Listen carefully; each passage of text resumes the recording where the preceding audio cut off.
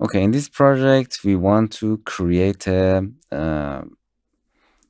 spring and animate like this.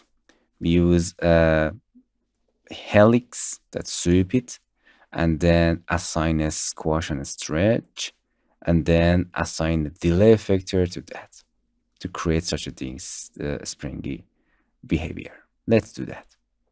Okay, we bring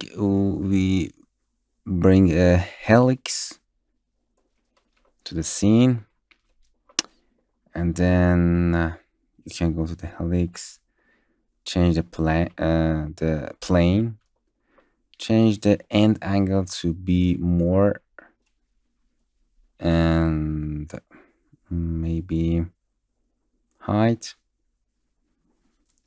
And I want to create this for rendering, so we need to sweep them in a circle,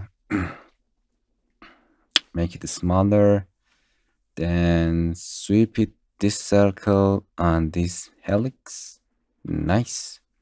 And I want to add a deformer called stretch and squash. And as you can see, they have to be a child object, but this sweep does not have any child. So for that, as I said before, you have to Alt G them or group them. And now a squash and a stretch go to assign to the sweep. And then you can change the factor. But as you can see, the problem is that the center of the squash and the stretch is here. If you go in this side, you can see it's have to be go exactly middle of the object. And then go to, for example, center button, make it change the bottom factor here, exactly at the end, the bottom of the object, and actually go to the top to this top and bottom, fill all color space, object space. Now, if you change the factor, you can create this animation. Okay, we create this animation, click factor, go in this frame, make the little factor like this, keyframe it, and bring it back to this position. You can hold in Control to copy that. And as you can see, we have a simple animation. You can go in a 10 and change the factor a little bit. Here, change the factor a little bit more, and then keyframe it again. Yeah. So we want to create this path cycle 3 times. You can click and drag, hold Control to click them 2 times, 3 times, anytime that you want. Nice. And after that, we want to a springy effect to that. So we need to assign another MoGraph delay. As you can see, it's delay.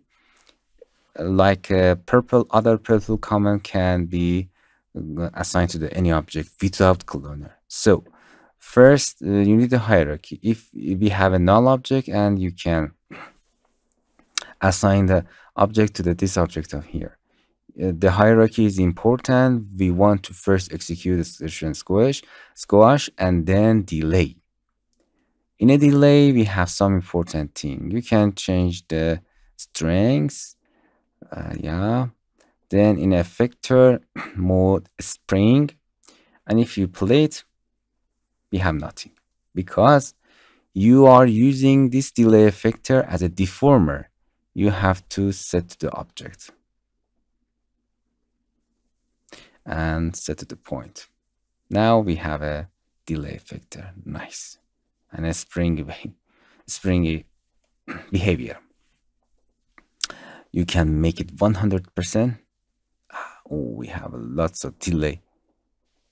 So we need to go to the vector and stop it, and make the second cycle little far away to delay effector has an space to act. Nice. This is enough delay effector. Nice. 100% is not good. As you can see, we have a nice delay effector and spring. Hello my friends, to continue these tutorials on YouTube, subscribe us, like us, and hit the bell icon. And now you will be alerted about all of the amazing videos that we release.